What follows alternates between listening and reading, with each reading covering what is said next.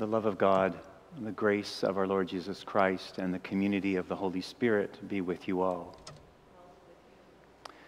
We join together in the call to worship on this Holy Friday. A cradle and a cross, and between these a life.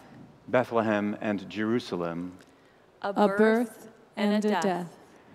One of sorrows who sometimes wept, One of joy who also kept compassion and grace alive and real. Today, may we experience the surge of Christ's life And the deaths, the beauty of Christ's love, the power of Christ's cross. We sing the hymn number 231, When I Survey.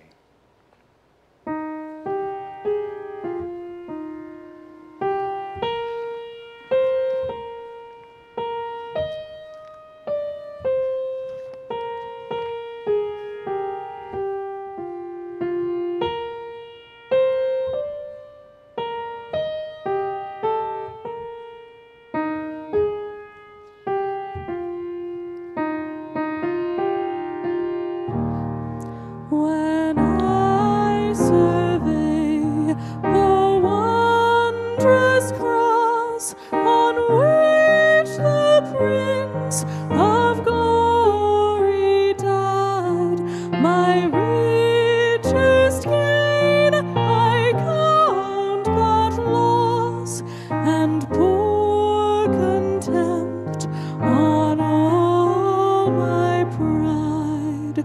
Forbid it, Lord, that I should boast, save in the death of Christ my God, of loving things that charm me most. I sacrifice them to his blood.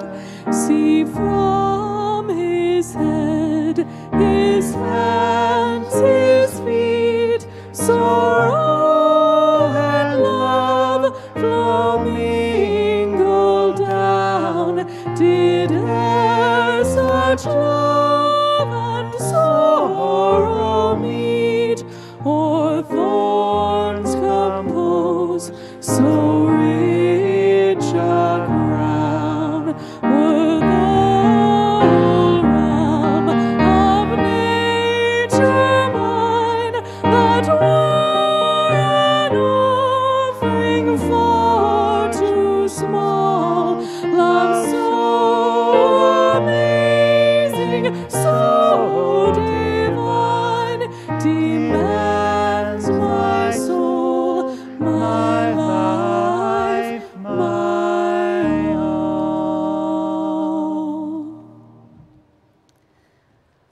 Welcome to this Holy Friday worship service at Knox, Waterloo.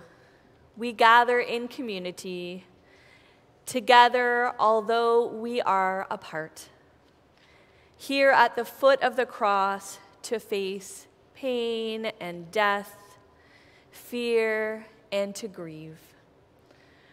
Broken, we face this uncomfortable and sacred journey together. Let us continue our prayer. God of love, on this day, as we remember Jesus, our crucified and living Savior, we are huddled together in fear and doubt like the disciples of long ago. We do not want to be separated. We do not want to be forsaken.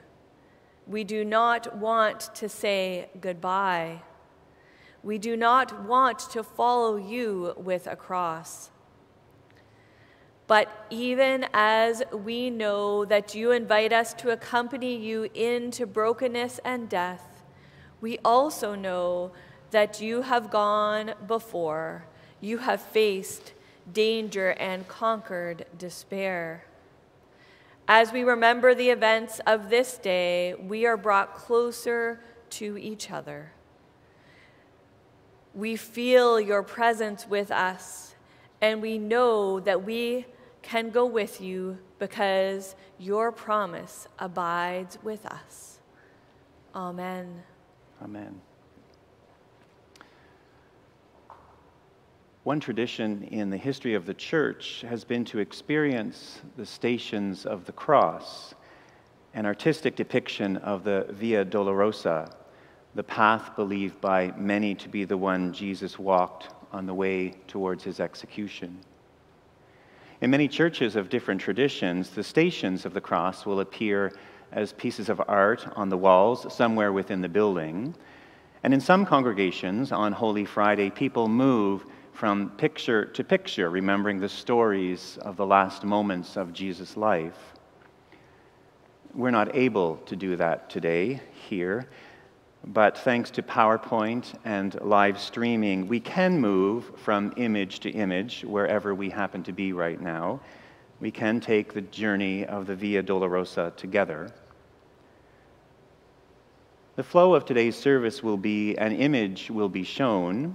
Courtney will read a related passage from Scripture, and I'll read a commentary from the artist with her thoughts and reflections about that particular piece of art.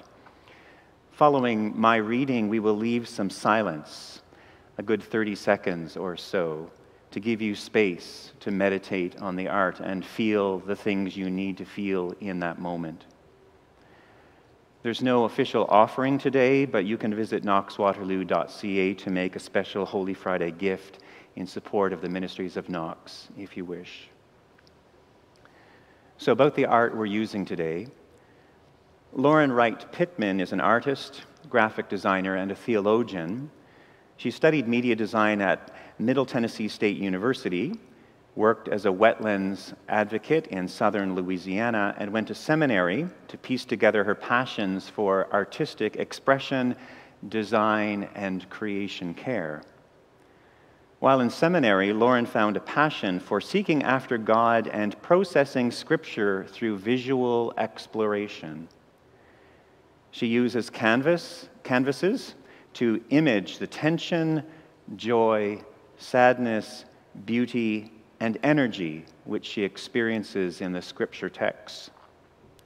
Lauren and a group of other artists are part of a collective known as Sanctified Art, and we have used their material here at Knox over the past year, during last Advent, and during these days of Lent. The images today are used with permission. Art touches the heart, and yet our reaction to art is very often heady.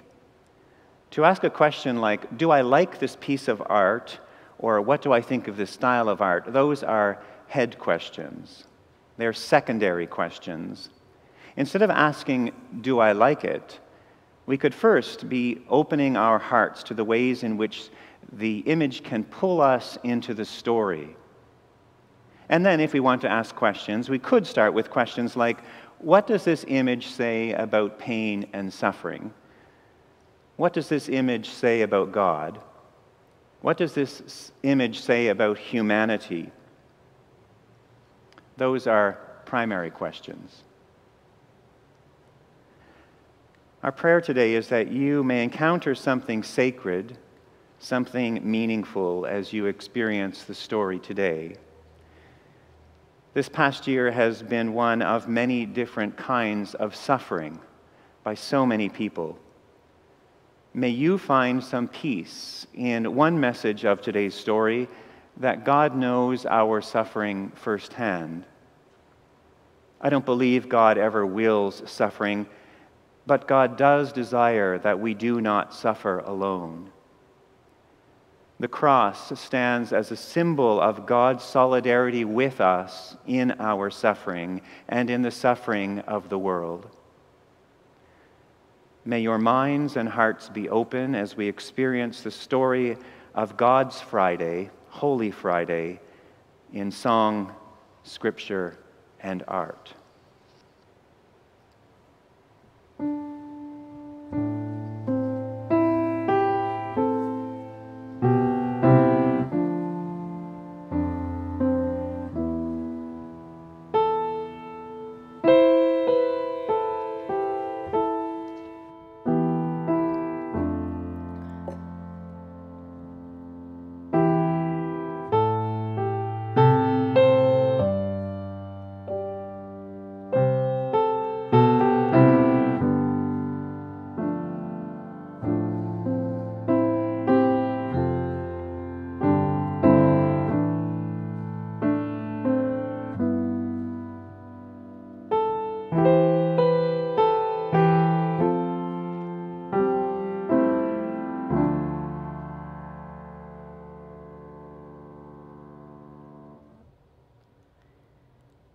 Then Jesus went with them to a place called Gethsemane, and he said to his disciples, "Sit here while I go over there and pray."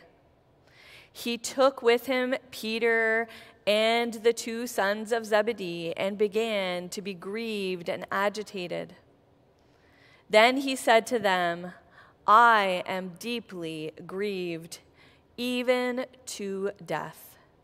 Remain here and stay awake with me." And going a little farther, he threw himself on the ground and prayed, "My Father, if it is possible, let this cup pass from me, yet not what I want, but what you want." Then he came to the disciples and found them sleeping. And he said to Peter, "So could you not stay awake with me 1 hour? Stay awake and pray that you may not come into the time of trial. The spirit indeed is willing, but the flesh is weak." The artist, Lauren Wright Pittman, says of this image, "He is utterly alone. I imagine he feels like the garden is closing in on him, with vines twisting and turning around his body and flowers stretching their petals toward his bloody tears. As he throws himself on the ground, I imagine he feels the damp soil against his face, between his toes and under his fingertips, and shuddered, knowing that the cold ground would soon be his dwelling place."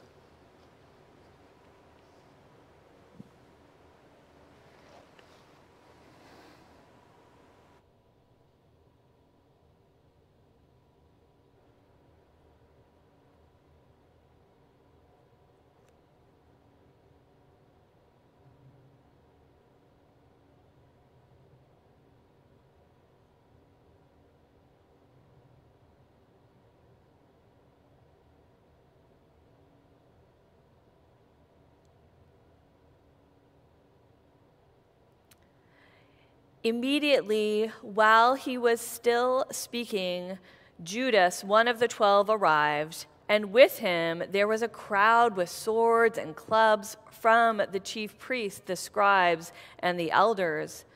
Now the betrayer had given them a sign, saying, "The one I will kiss is the man. Arrest him and lead him away under guard." So when he came, he went up to him at once and said, "Rabbi," and kissed him. Then they laid hands on him and arrested him. The kiss is an image of the affection that once bound Jesus and Judas together. But the kiss also unties trust and shatters relationship. It ushers in violence and murders love. Although Judas thinks his intentions are safely hidden, he wears the violence of his action like a shining crown.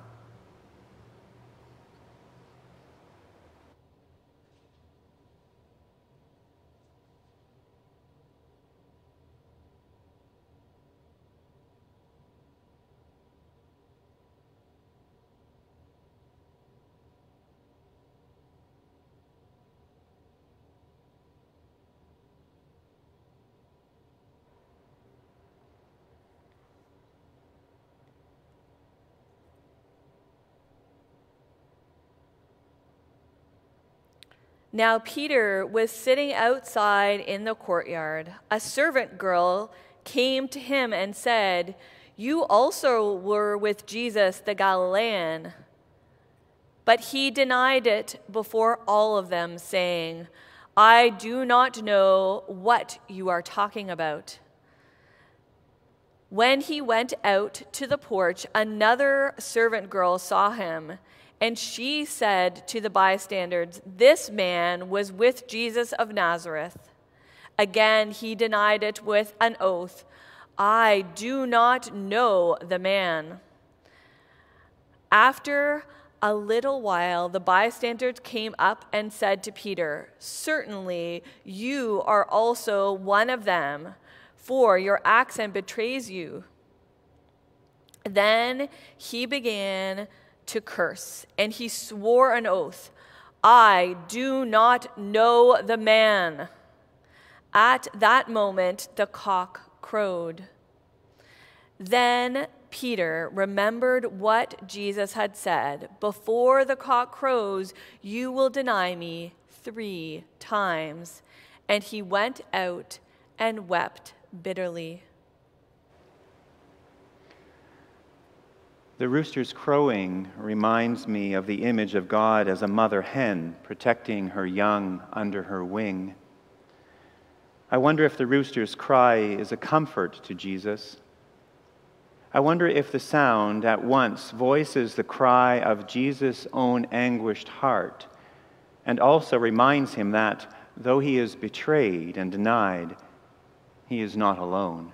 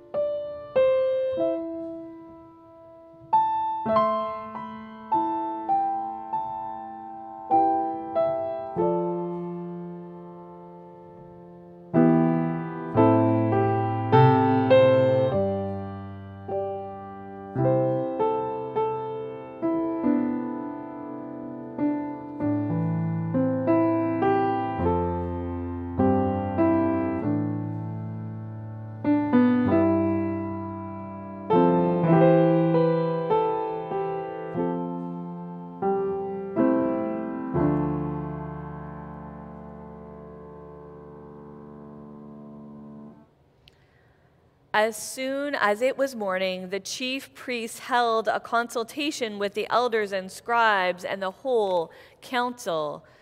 They bound Jesus, led him away, and handed him over to Pilate. Pilate asked him, "Are you the king of the Jews?" He answered him, "You say so." Then the chief priests accused him of many things. Pilate asked him again, "Have you no answer? See how many charges they bring against you?" But Jesus made no further reply, so that Pilate was amazed. The crown represents the misunderstanding of Jesus' power. Many thought the Messiah was to be a strong, powerful, militaristic rebellion commander. Kings and governors feared he would be a threat to the crown, a menacing, dethroning force. But Jesus was a servant leader. He spent his days with and serving those who were downtrodden, poor, and meek. Jesus was condemned to death for a crown he did not wear. Pilate's hand points Jesus to his death, attempting to silence the truth he spoke to power.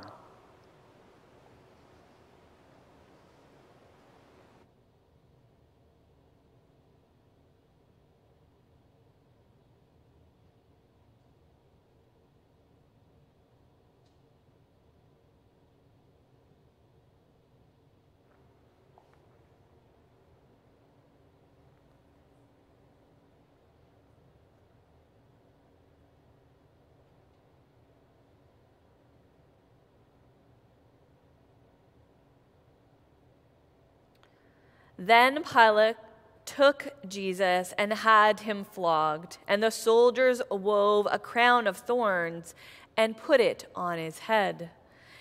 And they dressed him in a purple robe. They kept coming up to him, saying, "Hail, King of the Jews," and striking him on the face.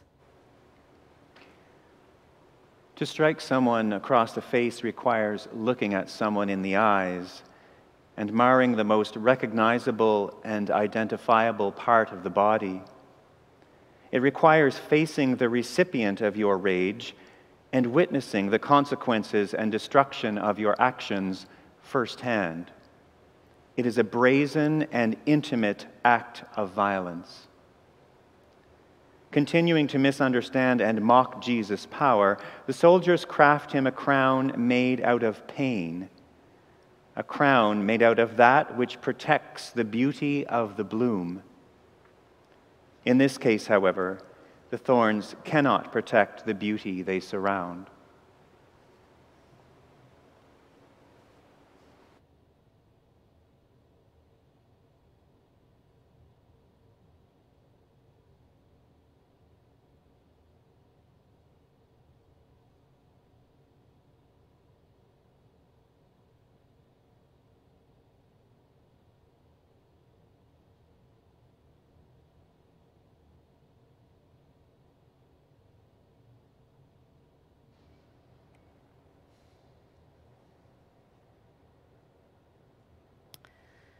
When the chief priests and the police saw him, they shouted, "Crucify him! Crucify him!" Pilate said to them, "Take him yourselves and crucify him. I find no case against him." They cried out, "Away with him! Away with him! Crucify him!" Pilate asked them, "Shall I crucify your king?" The chief priests answered, "We have no king but the emperor." Then he handed him over to them to be crucified. Jesus not only bears the physical weight of the cross, he also bears the weight of creation. I imagine his arms contorted behind him, grasping the edges of the cross, trying to balance the weight of it all on his back. Contemplating this great burden, I imagine his body twisted and tied to the cross by the vines of the Garden of Eden, but also held up and supported by the vines of the new creation.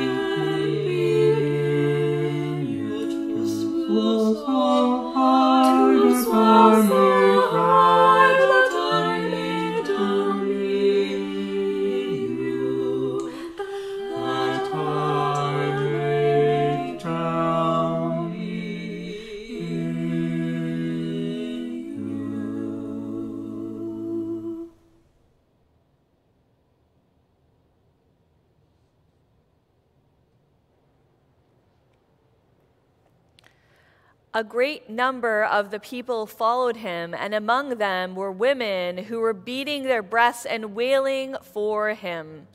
But Jesus turned to them and said, "Daughters of Jerusalem, do not weep for me, but weep for yourselves and for your children. For the days are surely coming when they will say, 'Blessed are the barren and the wombs that never bore and the breasts that never nursed.' Then they will begin to say to the mountains, 'Fall on us,' and to the hills, 'Cover us.' For if they do this when the wood is green, what will happen when it is dry?" Sometimes I grieve for that which is close to me, things I can see with my own eyes, tragedy I can reach out and touch. But Jesus asks the women to do more than that. He asks them to look beyond the immediate and tangible sorrow to the greater struggle that is to come. If they do this when the wood is green, what will happen when it is dry? Sometimes we get stuck in our religious grief for Jesus. We narrow our focus onto his death. We tuck it neatly into our calendar each Holy Week and place it at the far end of a fading timeline. But Jesus' death has lasting, continual, real-world consequences in the here and in the now. His death is a state-sanctioned, attempted murder of love and hope. Jesus is telling the women that their grief will be a journey, and they need to be prepared. We need to be prepared.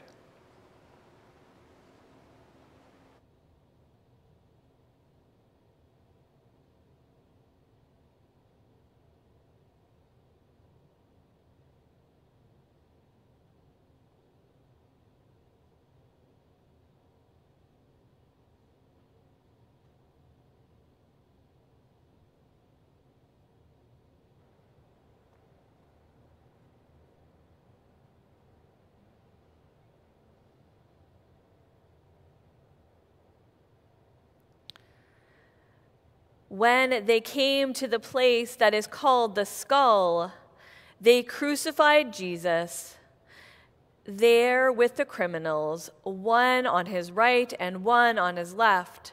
Then Jesus said, "Father, forgive them, for they do not know what they are doing."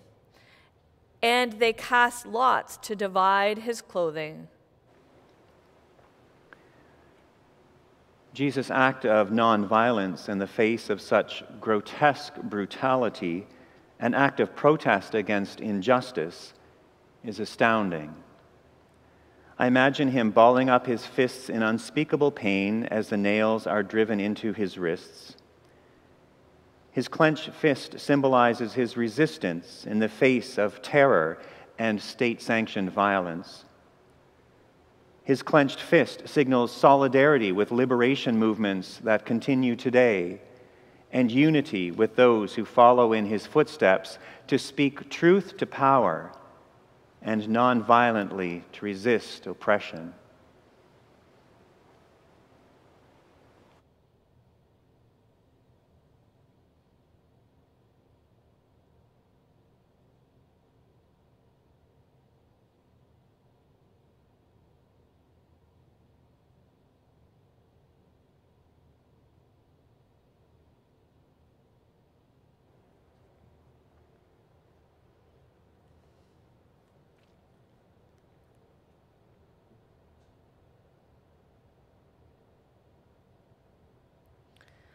One of the criminals who was hanged there kept deriding him and saying, "Are you not the Messiah? Save yourself and us."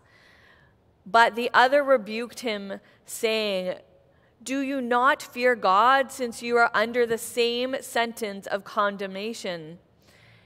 And we indeed have been condemned justly, for we are getting what we deserve for our deeds, but this man has done nothing wrong." Then he said, Jesus, remember me when you come into your kingdom. He replied, truly I tell you, today you will be with me in paradise. While speaking to the thief, I imagine Jesus' hands outstretched beneath the brilliant sun, radiating oranges, reds, and yellows. It takes great strength to find beauty in the midst of such darkness and pain. What more can he do other than offer another hope and light on their journey? Jesus' ministry on earth was about bringing the kingdom of God into the here and now. He continues his ministry in his last moments by offering hope to the thief. Jesus assures him that they will be together beyond the pain, beyond the ceasing of their breath. The kingdom of God is near, so close he can almost reach out and touch it.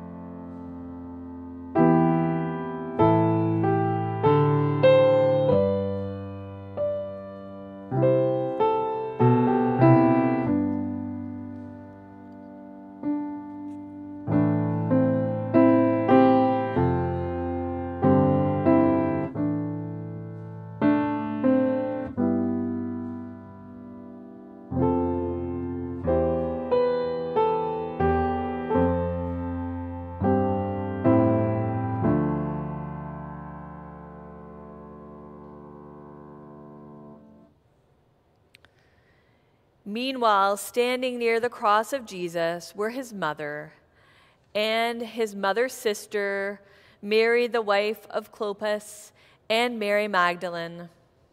When Jesus saw his mother and the disciple whom he loved standing beside her, he said to his mother, "Woman, here is your son."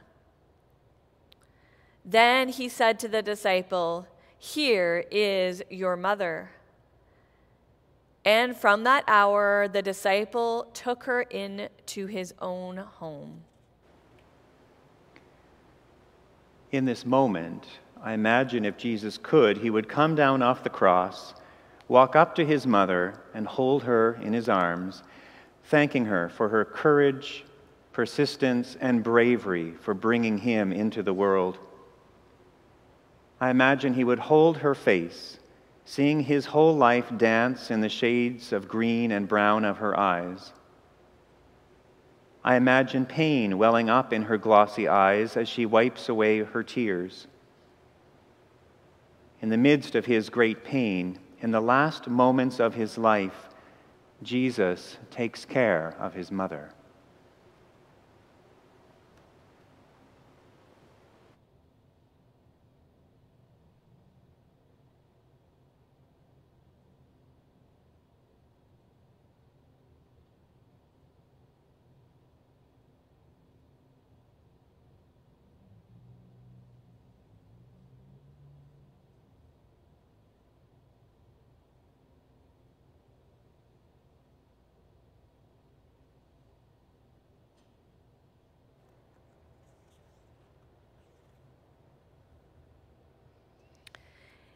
It was now about noon, and darkness came over the whole land until 3 p.m.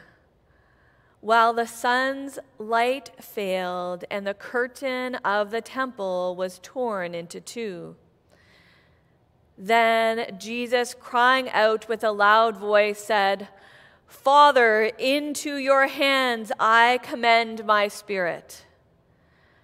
Having said this, he breathed his last.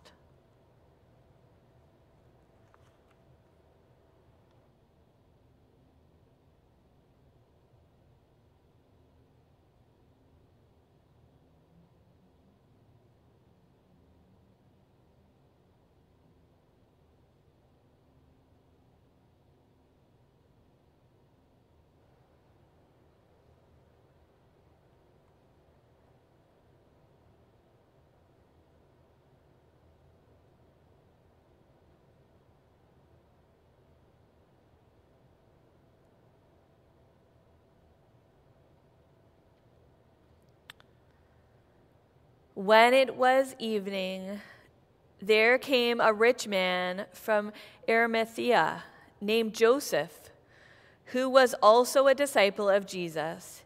He went to Pilate and asked for the body of Jesus. Then Pilate ordered it to be given to him. So Joseph took the body and wrapped it in a clean linen cloth and laid it in his own new tomb, which he had hewn in the rock. He then rolled a great stone to the door of the tomb and went away. When I consider this moment in Joseph's life, I think about the normalcy and strangeness of burying a loved one. The ritual act of burial is a physical reminder of our own fragile mortality and also an affirmation that we are more than our bodies. This is a completely natural and wholly unnatural experience. We grasp onto the hope that our loved one is with God in death, and at the same time, everything fights within us to hold on to the physicality of those we love. I imagine Joseph, filled with despair, fights to hold on to Jesus' body, afraid to let go. I imagine he also feels grounded in faith that Jesus will not be contained.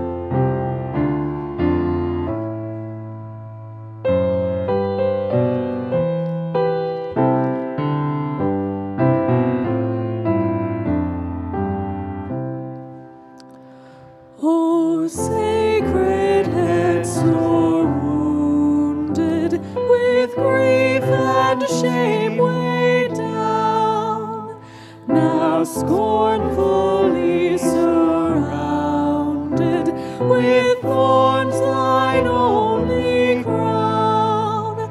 How art thou pale with anguish, with sore abuse and scorn. How does that visage languish, which once was bright as morn? What thou, my Lord, hast suffered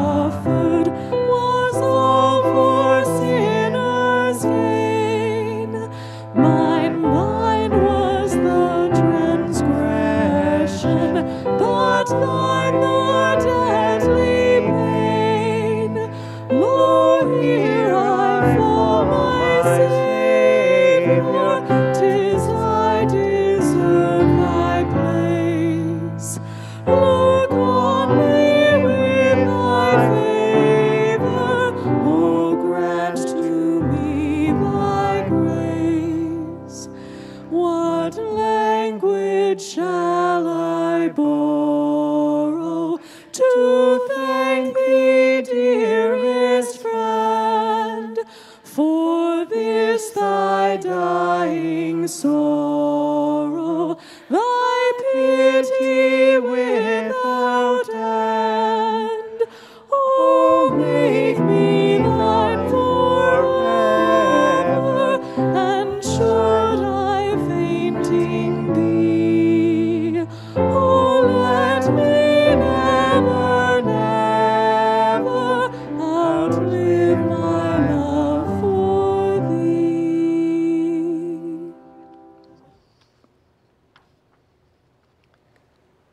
We pray together.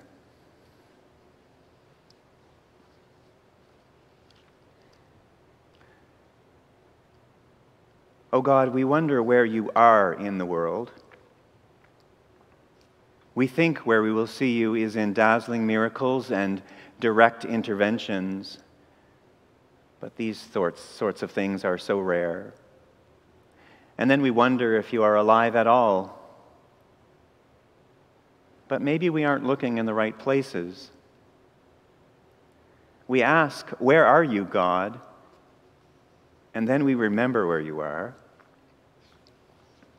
You are nailed to a cross. You are not a God who is removed from the human condition. You are a God who is immersed in it.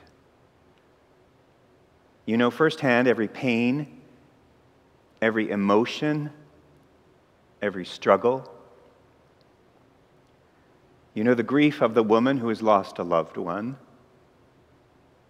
the struggle of the man living on the street,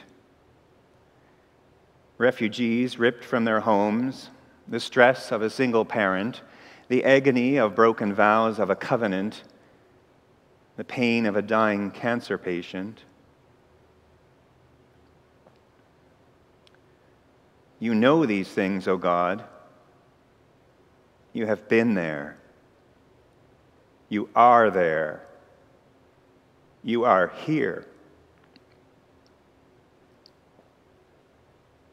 And you continue to choose to suffer with us.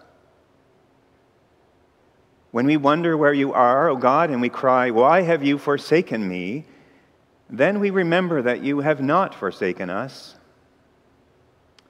You are with us, around us, in us, pouring out grace upon our wounded and weary bodies and spirits, blessing us in the midst of our suffering. We thank you, God, for this gift of grace. And we remember today those who suffer. We pray for blessing, for healing, for salvation for them. And in a time of silence, we pray for those who know pain today.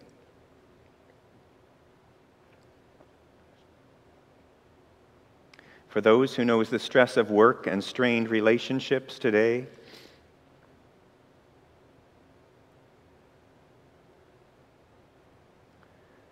For those who live in fear and abuse.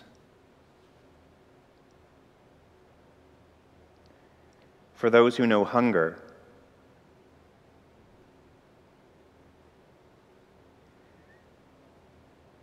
You chose faithfulness even when that faithfulness led to a cross. We offer silent prayer for those who suffer for the sake of faithfulness, whose choices to follow you have led them to a place of pain.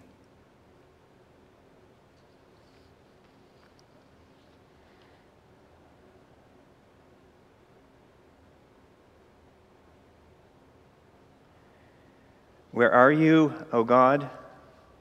You are here, suffering with us, waiting with us, giving us strength and healing to be your hands and feet to one another. Amen.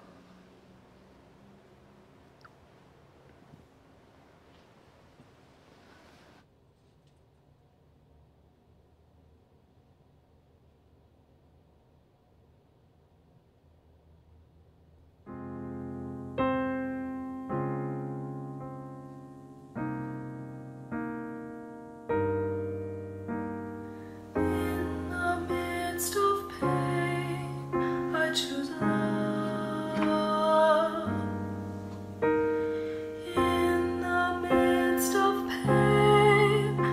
choose love. In the midst of pain, sorrow falling down like rain, I await the sun again. I choose love. I choose love.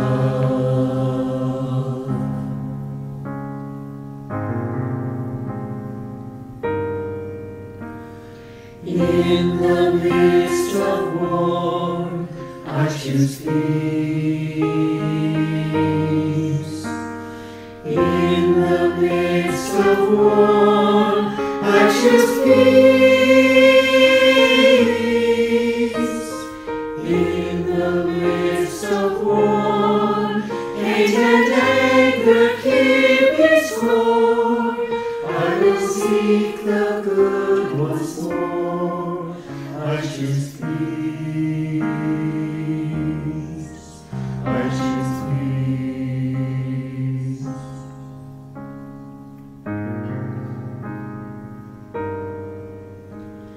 When my world falls down, I will rise. When my world falls down, I will rise. When my world falls down, explanations can't be found. I will climb to holy ground. I will rise. I will rise.